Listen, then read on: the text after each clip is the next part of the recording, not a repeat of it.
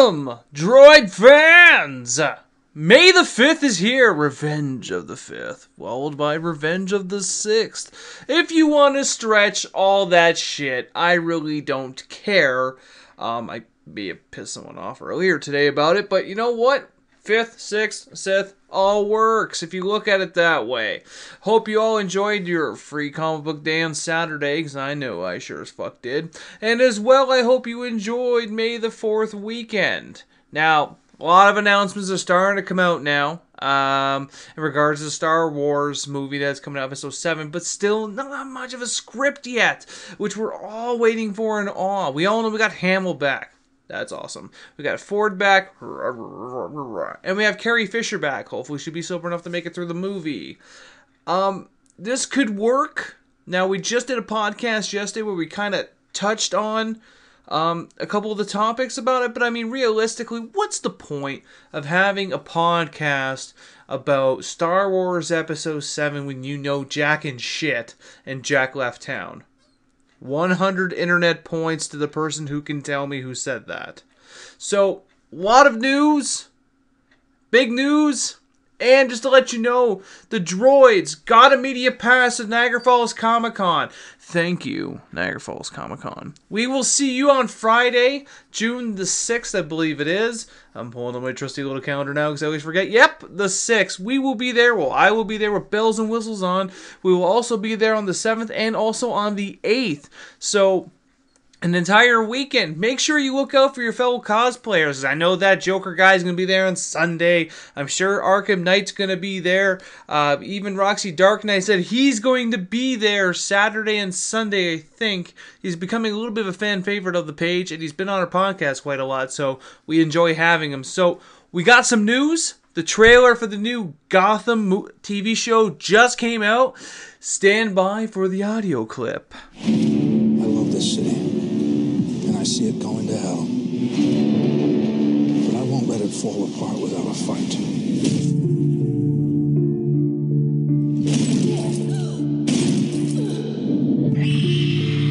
My name's James Gordon. I'm a detective. My name's Bruce Wayne. I promise you, I will find the man who did this.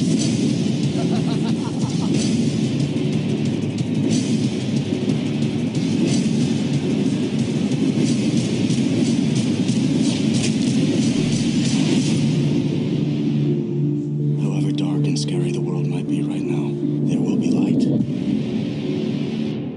So welcome to an actual TV show that looks good.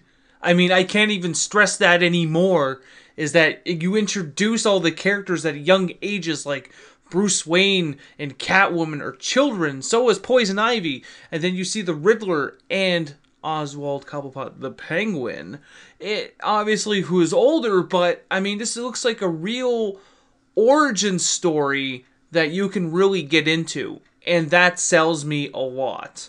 So go to YouTube or go to any other news media site or whatever you use. I'm sure it's on there right now. Watch the trailer. The portrayal even of Gordon is pretty bang on. Yeah, no mustache. Who fucking cares a goddamn fucking mustache? If he wants a goddamn mustache, he'll grow a fucking goddamn mustache. It's just a fucking mustache. I must mustache you a question. But what it boils down to at the end of the day, if they follow the formula that Arrow is currently using, Gotham's going to be fantastic. Unlike on other things. Hey, this is the 10. The tab's 13. You're 2 minutes late, dude. Ah, come on. I couldn't find a place. Wise man say forgiveness is divine, but never pay full price for late pizza. Oh, you remember those days when you would watch a turtle movie and be like, that is amazing. Before special effects and CGI came and blew up the market, that any jackhole with a computer can just cheat and take away the artistry that is involved in rubber suits and actual cosmetics. Take it from me, I am a ex-horror film buff, and I used to make my own horror films. There was many nights of corn syrup and red food coloring or Kool-Aid or tissue paper or pumpkins or whatever. We would sit there and make all the special effects ourselves, and it was worth something. And I think the problem is with Michael Bay, which is the point I am alluding to, is that he spends more time on saying, well, this is what I want. I know I can get it because CGI is dime a dozen nowadays. And he goes and does it. But the problem is you got Transformers and Transformers 2 and Transformers 3 and now Transformers 4 with Dinobots. And now the TMNT, where the Turtles look so different now that it's hard to get into the franchise. So I highly doubt that Michael Bay is listening to my podcast because it's my podcast and I'm just a little Joe Schmo with a microphone. Well, really cool microphone, to be honest with you. But I think that you need to go back to basics and down to stuff. And he's not the only person. He is the person that has abused the power the CGI has provided people. That's what he has done. If he was like the rest of us, or even anyone in the horror industry nowadays, who actually spend the time building an actual prosthetic limb, opposed to just going, well, it's a lot easier just to chop it off in CGI. The artistry is gone. The respect is gone. And I understand Transformers. I get Transformers. It's going to be a little bit of a pain in the ass to make giant-ass robots. Got it. But when it comes down to TMNT, the rubber suits would have worked, dude. Turtles do not have lips. And when it rains, it pours. Poor Bryan Singer needs a day of future past. What? You like how I plugged this movie there, even though he's in a world of shit? I still plugged it. Still plugged it. It's not going to end. Like, I mean, as much as you want to push it off to the side about how he's being accused of fondling men or boys or both at the same time, I don't really care.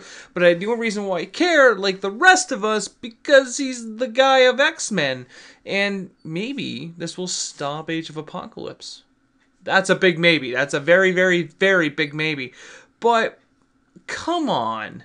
And this, I'm not going to his defense because I'm not. Because, you know what, I'm not saying he did it or didn't do it. But it wouldn't surprise me. And I brought this up on a recent news podcast 2 or 3 ago. About celebrities and about how they get to a certain stage of their life or their career. And the rules out the window. Yes, that does happen. You know it does. I know it does. Madonna adopts children, buys kids all over the world. So just to find out a director may have diddled a fucking teenager or took pictures or, I mean, that's his own difference. Like, I mean, that's his own business. But his problem is that he turned a blind eye to it because he's all focused about Days of Future Past. But you got to keep in mind, bud, you're a celebrity now. Regardless if you are a good celebrity, a bad celebrity, or even a D-list celebrity, people will talk about you now. You could have just been the walk-on guy to hold Schwarzenegger's scar for him while he's killing people in Terminator. But you know what? If you get popular because of it, everyone wants to know. So you can't just sweep it underneath the rug and hope it doesn't happen. Because now these people keep coming back and finding with, well, we have this evidence. Of course you're fucked. There's no nice way how to put it.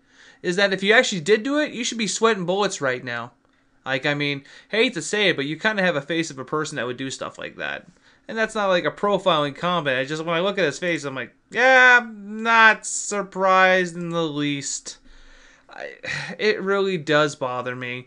But maybe, Brian, while you're sitting at home and reading all these news articles and probably being narcissistic and vain over it, maybe you should probably call up whoever you need to call and say, hey, we're going to pause X-Men Age of Apocalypse for now. I need to figure my shit out. Because it comes back and bites you in the ass. Look at all those celebrities who said, it'll fucking go away. It never does. Look at Michael Jackson. He did the same thing. He addressed it, and he went in seclusion. And then we saw him years later just because of what video, the This Is It video. He looked frail. His life was destroyed because he just put everything off to the side and just wanted to forget it happened. Regardless if it's true, you have to stand up and stand up for yourself. I'm sorry. That's how I look at things. And the car accident continues. I must be talking about comic book stuff because then I saw a picture of Franco? Franco, what the fuck are you doing? Franco, why are you taking his semi-naked selfies and putting it on the internet? Didn't you learn lessons? Shit, I fucking learned this when the internet was born. You don't do that stuff. Smarten up.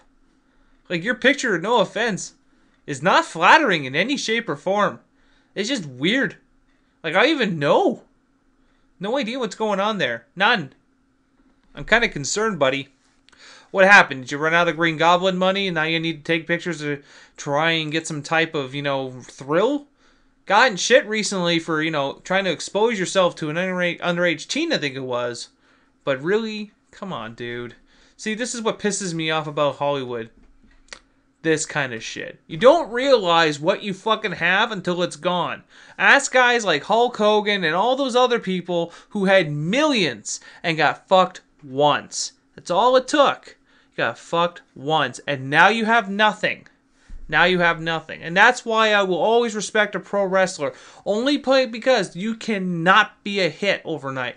That is something that takes time and something that gets you popular and you earn your money. But you have to learn right away that money is not everything. You have to make sure you bank that shit and live life the best you can. You can't end up like half these celebrities because you either end up as a broken down D-lister that is a joke on the Walk of Fame like Tara Reid or Lindsay Lohan, or any of these other fucking crazy-ass fucking people. Or you end up dead like River Phoenix. Like, come on. Or Amy Winehouse.